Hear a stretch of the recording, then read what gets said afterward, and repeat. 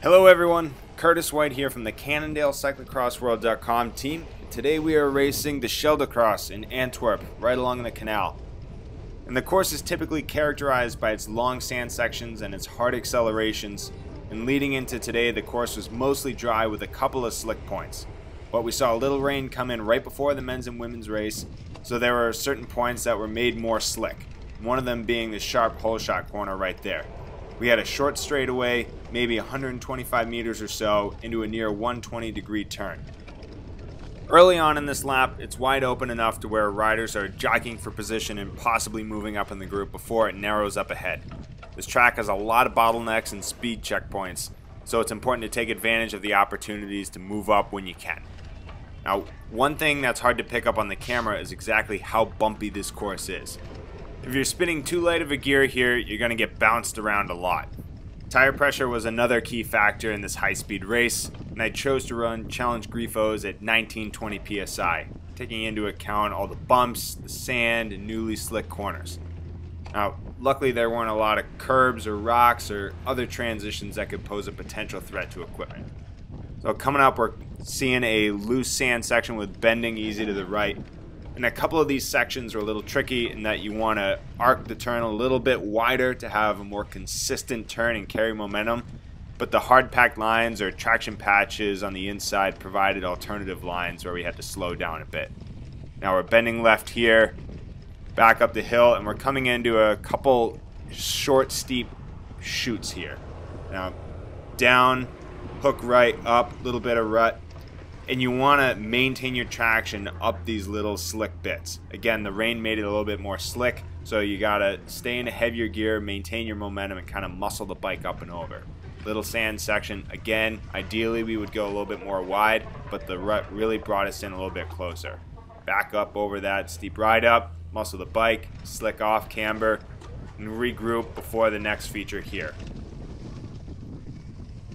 As we pop over the sidewalk, up this little pump, we're gonna approach the last final steep chute down to the left, back up. It's another slick transition, muscle the bike back over, maintain traction. Now left, and we're gonna drop onto the pavement in this section here. And you're really full gas for the next 20 seconds or so, and you don't want to give up your position as the next part of the course will be very important. Because this course is so fast and tight, there's a lot of racing the group and trying to bridge to the next group in front of you. You want to use the accordion effect to protect your line and stay ahead of the swarm so you can keep thinking about the upcoming sections and recovering while you can. You really get your first opportunity to recover after the pavement and through this series of turns. Left, right, there are a couple nice ruts here. Straightens out after this section. Hop through this sand. We have a couple steep hills coming up where you have to muscle your bike and be composed. Here we're following Ryan Kemp's wheel, the under-23 world champion, and you see just how steep this section is. Really going wide and looking for traction while you can. Up over the pitch, steep drop down, couple bumps through this descent, 180 at the bottom, ramp it back up to speed so you can do it again over this next pitch. Getting to the top, muscling over, drop down again, sweeping right, and we're coming by pit 1 here. We're coming by pit 1 with plenty of speed, holding wide through that turn. Watch out for a couple roots there. Communicating with my mechanic that I'm all set with pressure. But we're coming into a little bottleneck section here. Slick gravel corner there. If you're coming through the pitch, you set up a little wider through that corner. But this section will be tight and not easy to pass. So it's a good opportunity to hold your position, recover for a little bit. Right, left, another right here, and then you're on the gas. And you want to ramp it back up to speed because we're coming up to the heaviest section of the course yet. It's been pretty easy to break this course up into sections. The biggest opportunity to pass or move up in the group has been in the first couple minutes of this track. Then we get into a section where it tightens up a bit, we have to recover, we go up and down the steep hill a couple of times, by pit 1, through another series of corners where we use that to recover, and now it's a little bit of a section to open up into the sand pit. Now, if you're coming into the sand pit behind a wheel, you're really regulated by the speed of the rider in front of you, just because this section really has only one riding line. But if you're dictating the pace in the front of your group or bridging up to the group in front of you, use your momentum to the best of your ability to come into this section with speed, with a fresh view of the line in front of you, and really capitalize on the opportunity to gain some momentum and some spacing. Coming out of that sand section was a really big effort because it required a lot of focus and composure and power for that sustained period of time. Now the tricky thing with the sand is that once you lose that rut and you lose your momentum, you have to be on your feet quickly. So it's better to anticipate that loss of momentum and dismount while you still have that momentum rather than stop, get off the bike, and then keep running. But we see early on in these laps there was one really solid line. You could ride through it. Yours Neuenhuis came by with really good momentum. We have a couple corners through here to ease up, recover, recompose ourselves a little bit. But I'm going to pull over a little bit just to let Eli Iserbyt pass, just to see what he does through this upcoming sand section.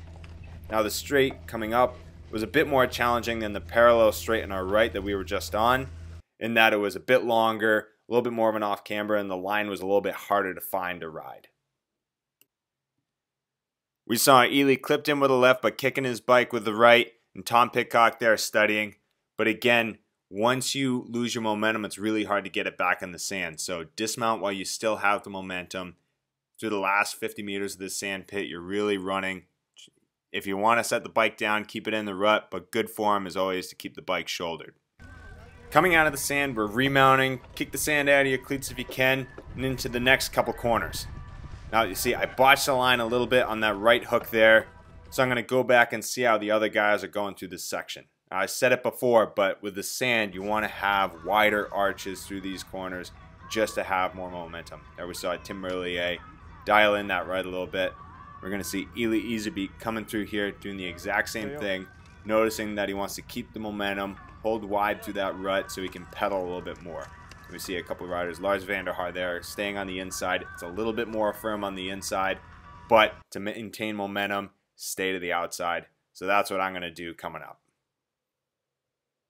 Remounting. Hold that outside line, able to pedal through this section.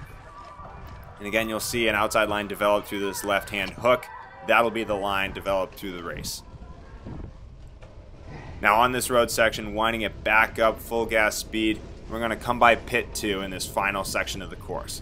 Now we're gassed from the long sand sections so we can catch as much of a breather as you can, but you're going to go back up that steep hill twice. Now out of the exit of this pit, it's just shy of a 180-degree turn here at the bottom. Now if you're coming out of pit 2, the line sets you up a little wider with a little bit more momentum into this hill. So if you have to pit, that's really the side to do it. But muscling the bike up and over, steep drop with some bumps, sharp corner. Coming back, we have a steep little up and over, dismount, and at this point we're about 300 meters from the finish. So it's remounting quick at the top, into the pedals, another steep drop with some bumps, bending to the left here, and we have some short enough barriers that are easy to hop. Now going over 1, 2, about 200 meters from the finish. There's a sharp turn going on to the finish.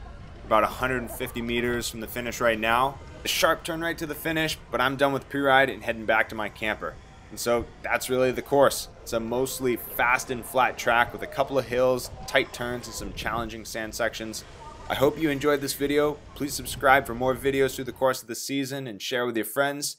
Take care, stay healthy, keep riding, and we'll catch you in Havre.